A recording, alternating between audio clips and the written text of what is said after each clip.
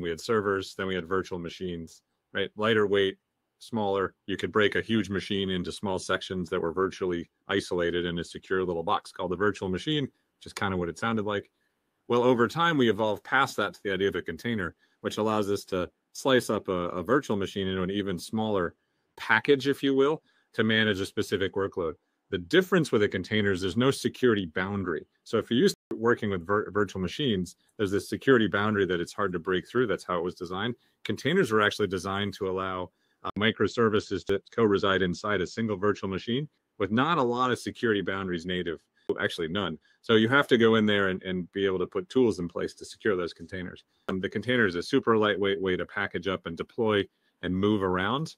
And you don't think of an application as one container. An application is maybe 10 containers, each of them working together to create an application, which gets us into a whole nother conversation about why faster, easier time to adapt, easier reuse, easier time to develop. And each of those 10 containers has their own CI/CD like release process.